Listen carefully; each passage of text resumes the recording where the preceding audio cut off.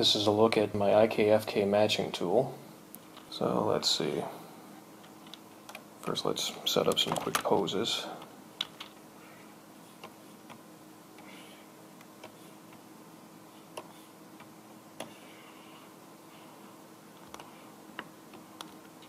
And let's start filling in the joint fields.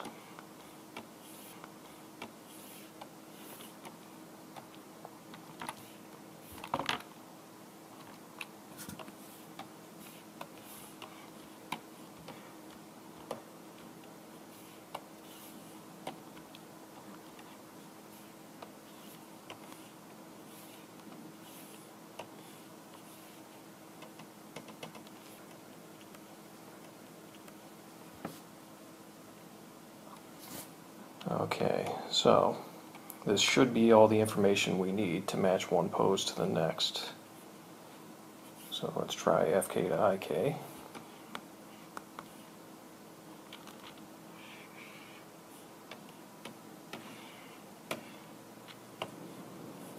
And now let's try IK to FK. So far, everything's looking good.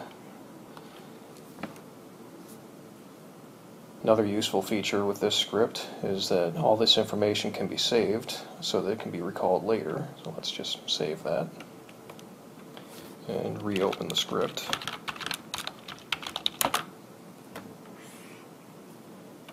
Load inputs. And with that, all the inputs are loaded back into the window. Even the attributes are still selected. So now that everything's working, now I can just install it directly onto the rig and close this.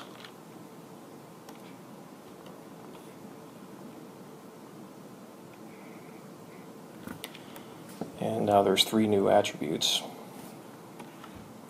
Like all.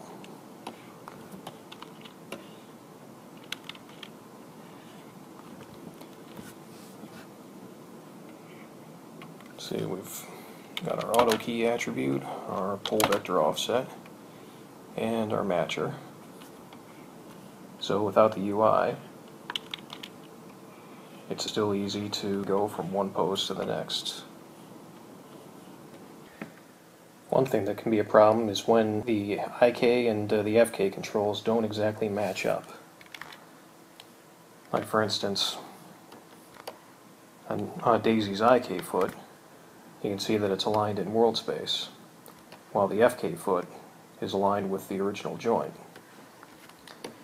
So just as an example, if we align the FK chain to IK, the foot doesn't match up at all. But we can fix this by adding reference pivots. But in this case, since the default poses don't line up either, first I'll have to correct this.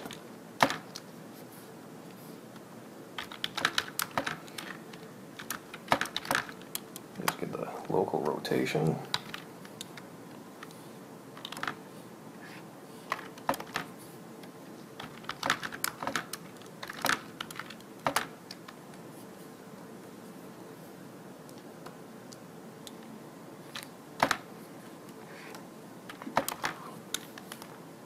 Okay, so let's try that again.